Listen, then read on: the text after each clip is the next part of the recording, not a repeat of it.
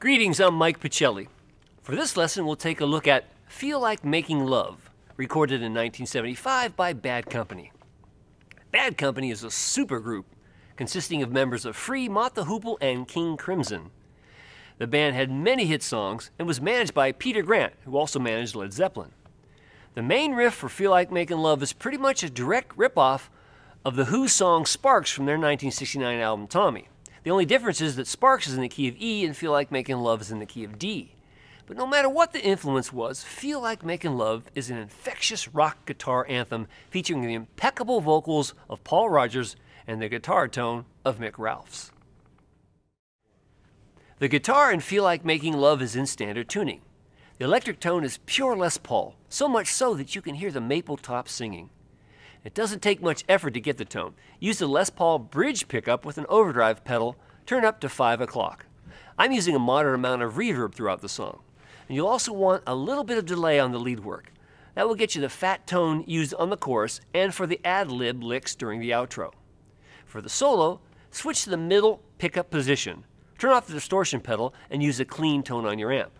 Now the intro is played on an acoustic guitar, but for the sake of simplicity, we're going to stay on electric. A Les Paul can again emulate the necessary tones quite nicely. So again, use the middle pickup with the volume turned down low or the overdrive completely off to simulate the delicateness of an acoustic guitar. Then switch to the bridge pickup with the volume on 10 for the overdrive sections. And I'm using my Gibson 1960 Classic Les Paul. The song starts with a 4-bar acoustic guitar intro that's very mandolin-like, but on the record, it's these simple chords played on the guitar's upper register. D, slide that down 2 frets to C, a G suspended, and a G, and a D.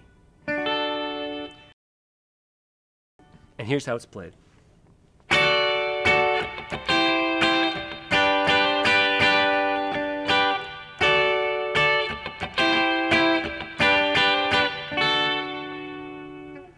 Now note the mandolin-like quality of the intro. You could use an open 4th string D to drone to emphasize this if you'd like, and that would sound like this.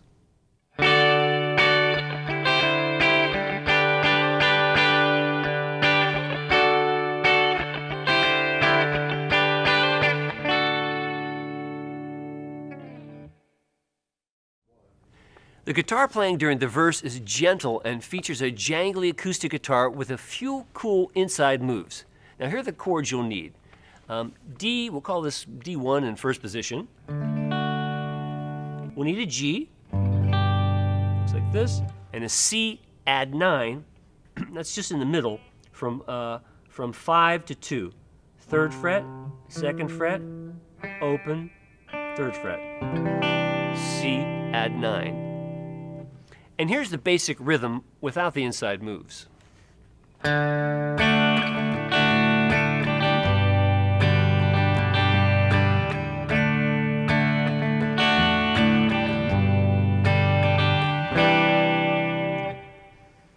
both of the inside moves are hammer-ons based on the G chord and played with the first finger.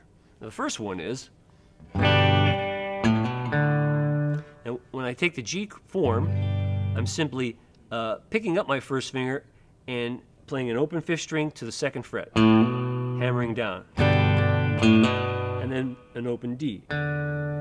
So D chord,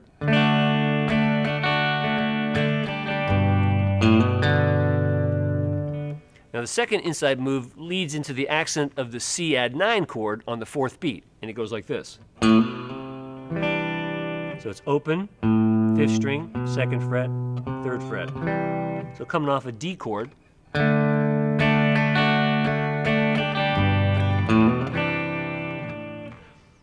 he actually plays both of them on that measure. It's a little confusing, but it's like this.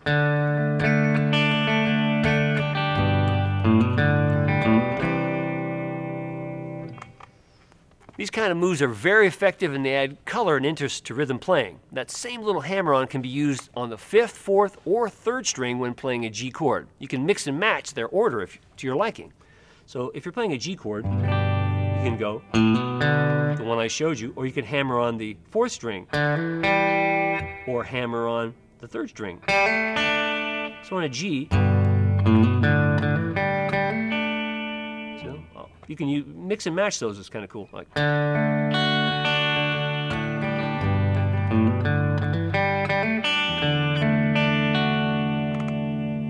Now let's play the intro and the verse together. Ready?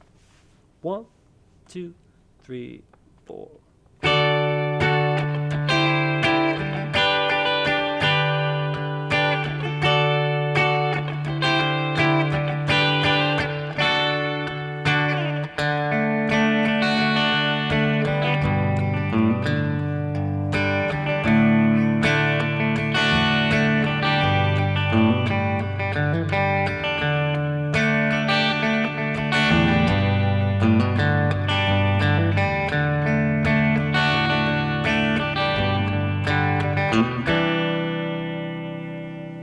And you notice on the D chord, I sometimes like to suspend that. So you play the D chord and make the second fret the third fret. With your pinky, you can also pick up the second finger and do a sound like.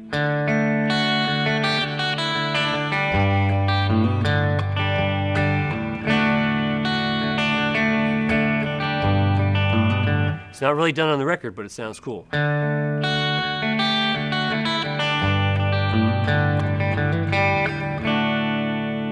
Use that if you like.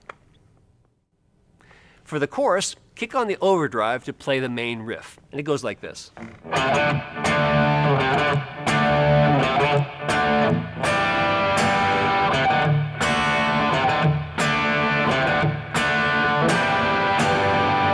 Show you what I'm doing. The lick is played on the 5th string, 3rd fret to the 5th fret, and then you play your D chord.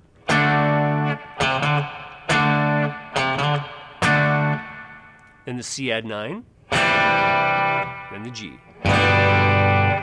With the distortion.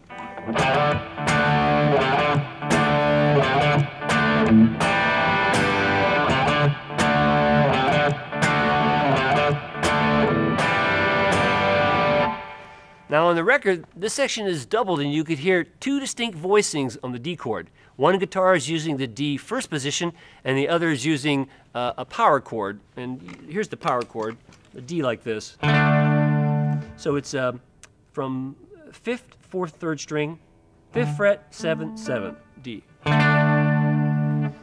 Now if you're playing the song using one guitar, I'd suggest alternating the 2 D voicings, and be sure to mute when you use the open D string of the D chord, and if you want to use the open D of the riff. So instead of, you can also go, right? It could either be, but don't let that D open string ring out. It's not. So using both of the D chords would look like this.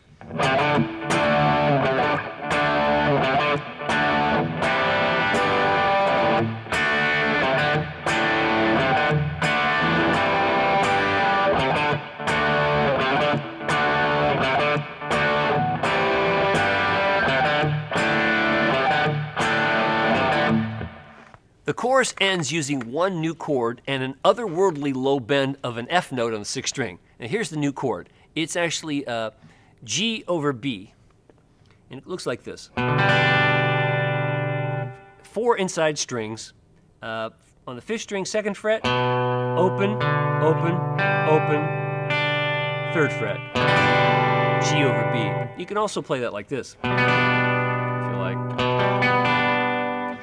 Which would be 2, 5, 4, 3. But they use this on the record. And I think I'll show you one other way. From the C, if you lower this first finger, that implies G over B. But the main way, but as I play it, I'm probably going to grab, because that's what I do. But here's how it's played.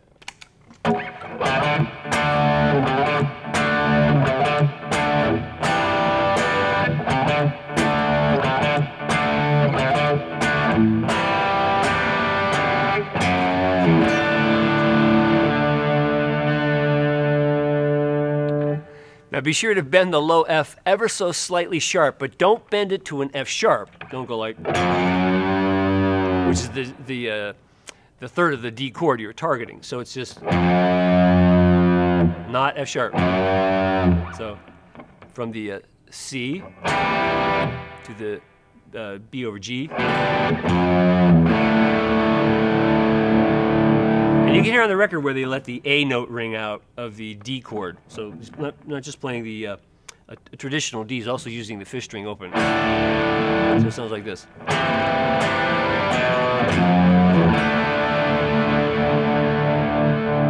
Also cool, I guess, if you would tune down your sixth string to a low D if you wanted to add a little extra low color.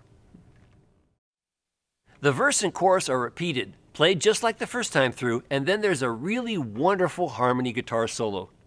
Guitarist Mick Ralphs must have known that the solo was compositionally perfect because he repeated it twice. Lucky for us, it's simple enough to play both parts at once. And it goes like this.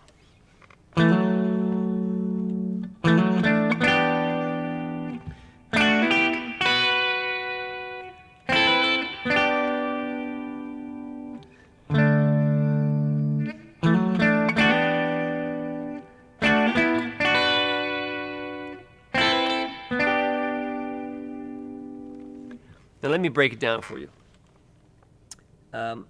We're going to hammer on, first we'll bar the 7th fret of the 5th, 4th, and 3rd string. Hammer on the 5th string from 7 to 9. And you kind of want to play all those notes, but not too strong. You just kind of want to gradually get all three of them to simulate 3 guitars in harmony. Like that. And then 7, 5 of the 5th to 4th, and this little triad. And that triad is on the 3rd, 2nd, and 4th, 3rd, and 2nd string. 9, 7, 8. So again, lift that up and bar the 7th of the 4th, 3rd, and 2nd string. Now we bring down everybody. I'm sorry. So that's 4th string, 9, 5th, 3rd 9, 2nd 8.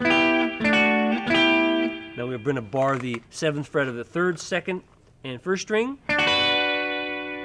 Do a little trill. I'm sorry, go down with the trill. So down to the 5th and back to that triad, which again is 4th string, 9, 7, 8. So I'll do that slow.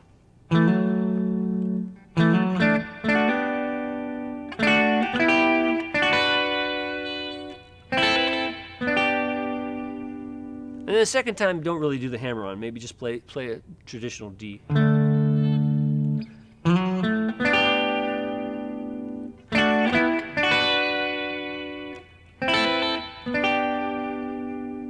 Now note how the solo uses double stops of a D chord, and there's many variations of that possible. So that's your traditional D. And we'll call this a double stop, which means 2 notes play together. But you can hammer on the 5th string. You can also hammer on the 4th string. You can hammer on the 3rd string. So nice little variations you can if you want to vary the solo.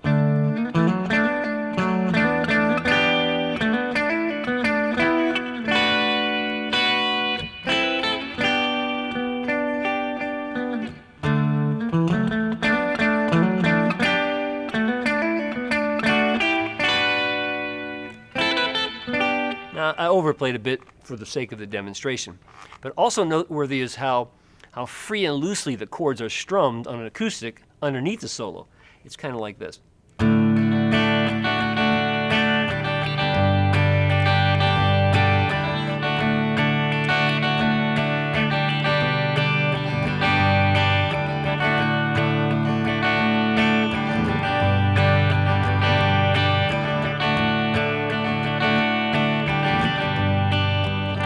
Simple, but just absolutely perfect. The last verse continues strumming the chords freely under the lead vocal, just like during the solo.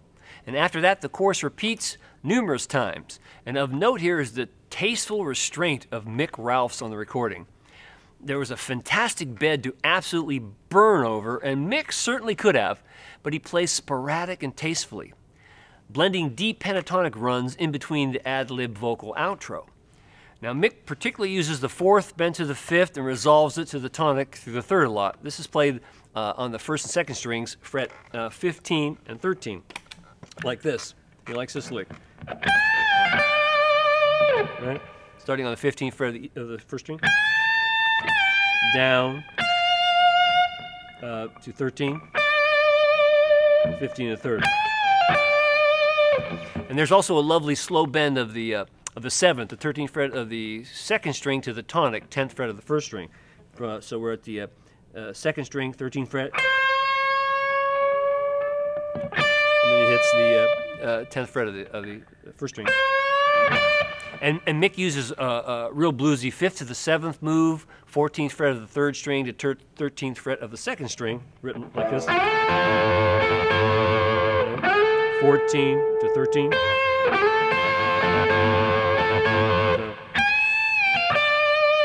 And a lot of third to the root. It gets 10th fret of the third string to the 12th fret of the fourth string. This is all easy pentatonic stuff. If you don't know the pentatonic scale, it's just I'll start low to high, 10, 13, 10, 12, 10, 12, 10, 12, 10, 13, 10, 12, 15. And those are the notes he's using. And I strongly suggest you sit down with the record and mirror those ad-lib Mick Ralph licks. And although they are spontaneous and improvisational, it's a worthwhile investment of your time. Feel Like Making Love is a good example of a composition that works very well in an arena setting. It's dynamic, has a great hook, and plenty of guitar bravado to rock a live crowd. By current trends, it may fall into a semi-cheesy category, but when you study these rock classics, you have to remember the time period they were written in. Though the riff in Feel Like Making Love was certainly repurposed from The Who's song Sparks, it still has a lot of originality in style and substance. Play it with the rock reverence it deserves and have fun doing it. That's what playing the guitar should be all about.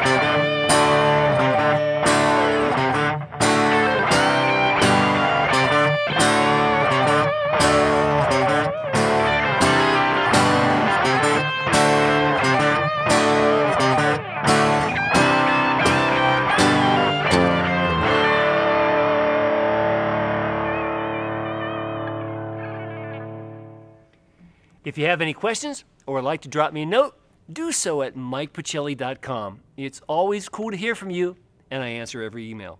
So until next time, I'm Mike Pachelli. Thanks for hanging out with me.